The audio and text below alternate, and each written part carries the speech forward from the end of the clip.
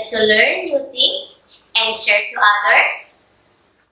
I am Teacher Eds, your teacher in science. I am here to guide you in exploring new things and have fun. Come on, let's go! Do you know what are these?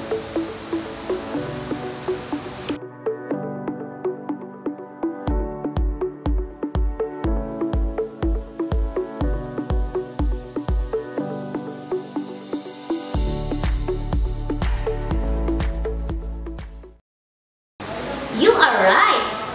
These are non-biodegradable waste materials that we usually found in the garbage at home and in the community. Why do you think these materials are called waste products? Correct! They are no longer needed or no use at all. What do you think is the best way to lessen waste materials? Absolutely! We can lessen waste materials by making new things out of it.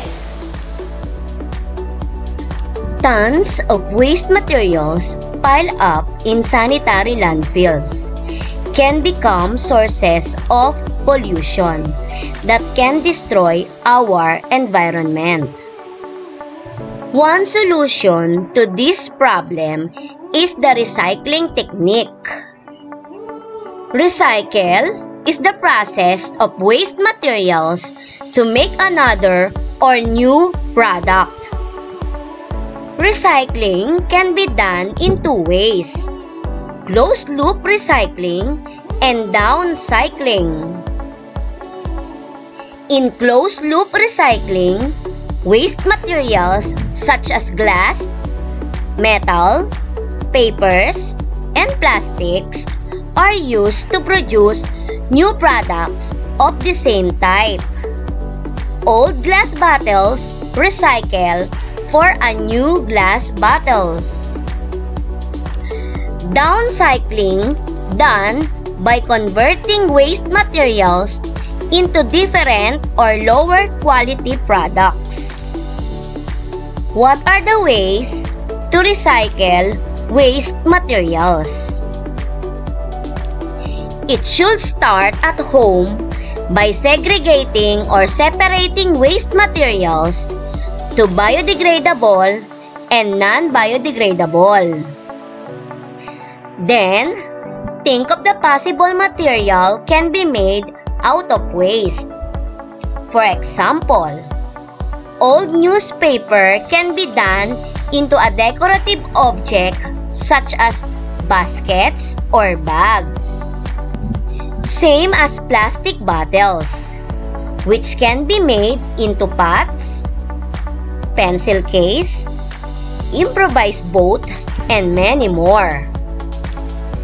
Tin can be made into a pen canister, and many products can be made out of recyclable materials. Then, start to make your proposed materials from the waste. You should be more creative in making your desired design. Last, use the new material you made for its purpose. What are the benefits of recycling? It reduces air, water, and land pollution. It lessens waste materials in the environment. It also helps to reduce global warming.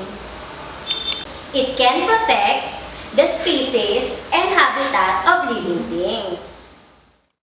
Hope you learned a lot. Until next time, I am Teacher Eds, your teacher in science, always saying, knowledge speaks, but wisdom listens. Thank you for watching. God bless.